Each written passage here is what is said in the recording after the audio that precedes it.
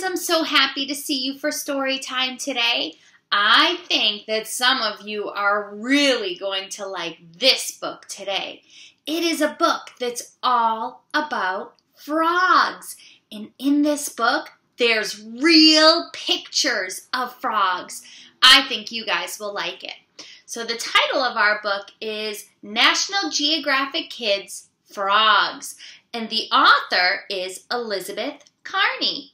Before I read the book, let's get our bodies ready. Everybody put your hands up and we will sing, open, shut them, give a little clap, clap, clap. Open, shut them,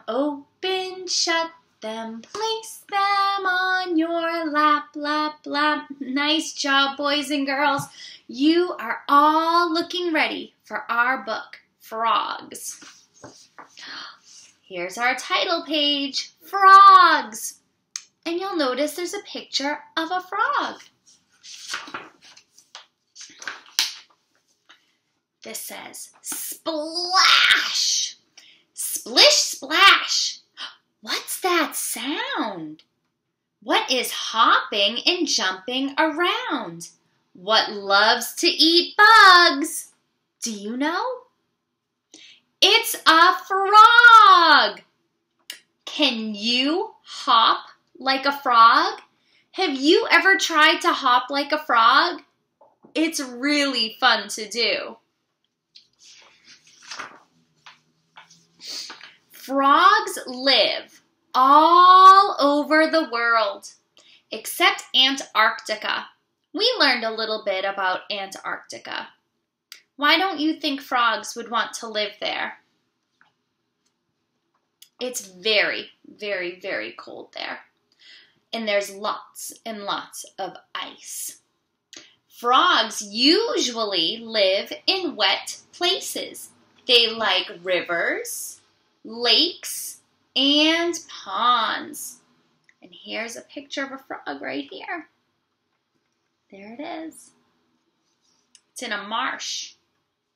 But some frogs live in trees. This guy right here, he's in a tree. Some even live in the desert. Frogs can be found all over the world. Wherever they live, that's their habitat. A habitat is the place where they live. It's kind of like their home, their habitat. It has all the things that they need to live. Croak. Look at this frog croaking. Some frogs' throats, this is his throat, this is our throat, this is his throat, puff up when they make sounds. Each type of frog makes its own sound. This frog right here is a lake frog. This frog right here is a Coakley Frog. The Coakley Frog is named after the sound it makes, like Coakley. This frog is the size of a quarter. Even small frogs make loud noises. A quarter is a coin, so this frog looks big in the picture because they got very, very close when they took the picture.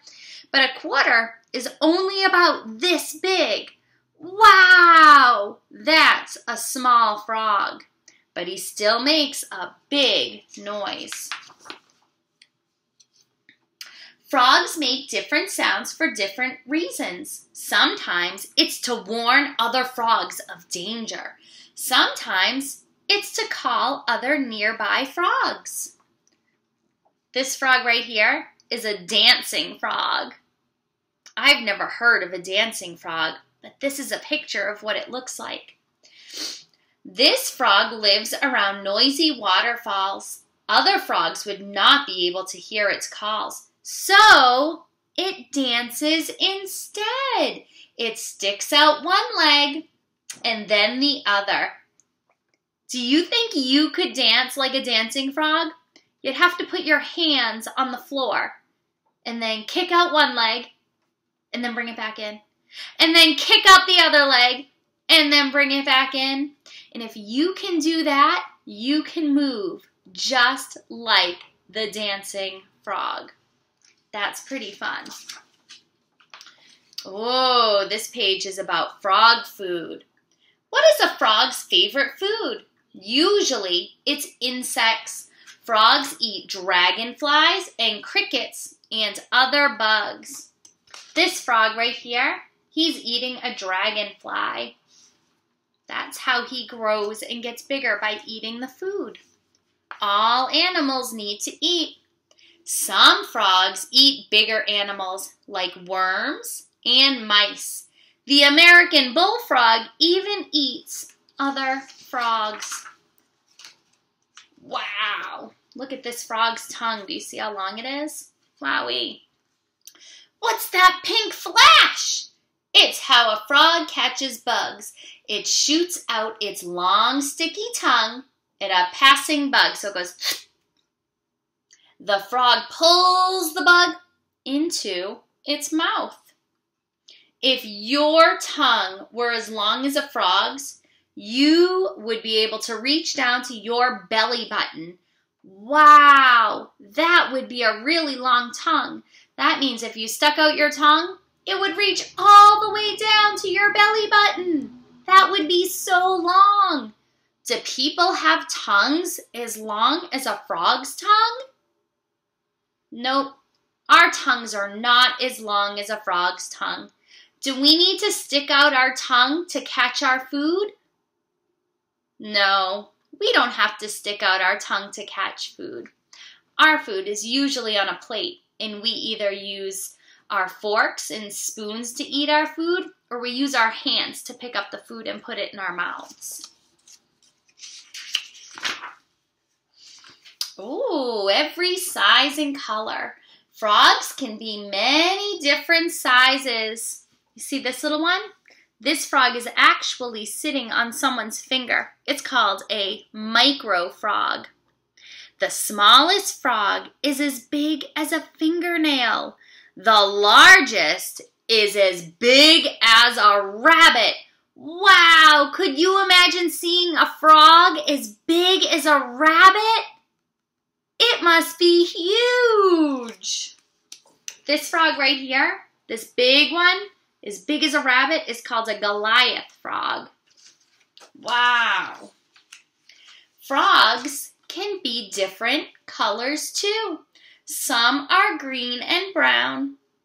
Others have stripes or spots. This one has spots. Frogs can be red, yellow, or orange. They can even be bright blue. Wow! Did you know there were so many different types of frogs? That's amazing. Watch out!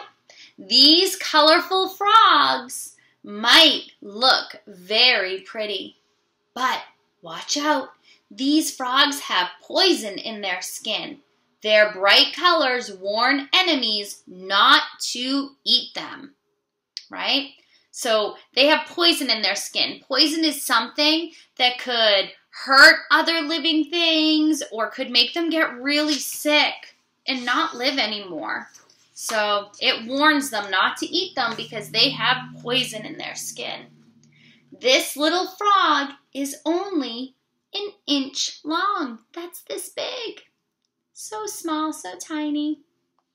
Its name is Terribilis, which means the terrible one. How did it get its name? Oh, by being the most deadly frog of all. One Terribilis has enough poison to kill 20,000 mice. Wowee! That would be terrible. Oh, and then now this page talks about frog babies. All frogs, even the Terribilis, have mothers. Mother frogs lay eggs. Here's some of the eggs. When the eggs are ready, out pop tadpoles. Tadpoles are baby frogs. You can see the tadpole, but they don't look like frogs yet. Tadpoles have tails. They live only in water.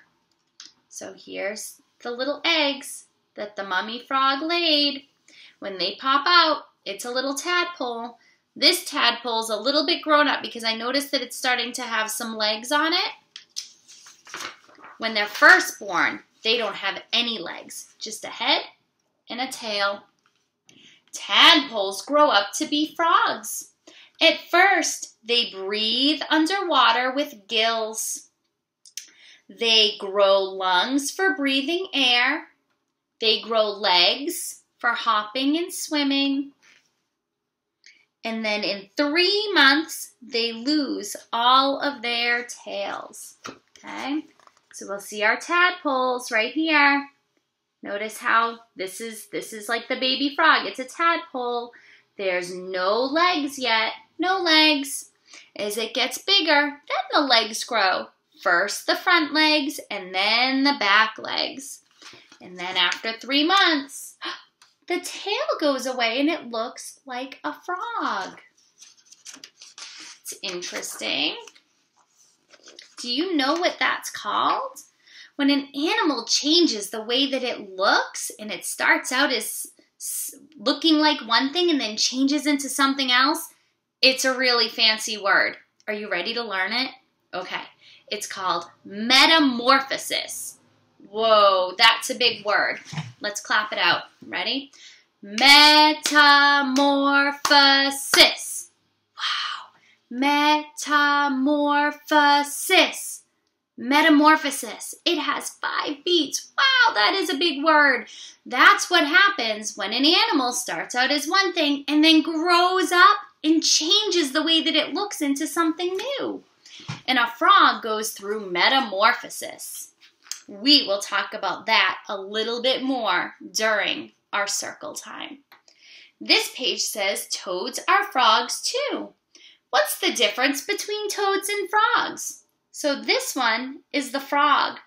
This one is the toad. So frogs are moist and smooth. That means they're a little bit wet and their bodies are smooth. They have teeth in the upper jaw. So they have teeth up top, up top. They have long, powerful jumping legs. Most frogs have webbed feet in the back. And they lay eggs in clusters or groups. So when they lay their eggs, they're all together in a group, okay? This one's the toad. Toads have no teeth, okay? Their eyes do not bulge out from their body. Toads are dry and bumpy. And eggs laid in long chains, okay? But a few toads give birth to other live young toads. So when the toad lays their eggs, they make it in a row, a straight row. Frogs, they're in groups all together. And they have short legs for walking, okay? And the frogs have long, powerful legs so that they're able to jump and hop. Toads are a type of frog. Frogs spend most of their lives around water. Toads spend more time on dry land. Their bodies are built for where they live. That would be their habitat. Let me see. The end. And then it just shows us some more pictures and it talks about some of the words that we learned in the book. That was a really good one. I hope that you guys found this book, Frogs, to be interesting. And it taught us a little bit about frogs. Yeah. All right, friends. Well, right now it's time to say goodbye. So I want everyone to put up their hand, their waving hand. And we will sing, goodbye, friends. Goodbye, friends. Goodbye, friends. It's time to say goodbye. Bye, boys and girls.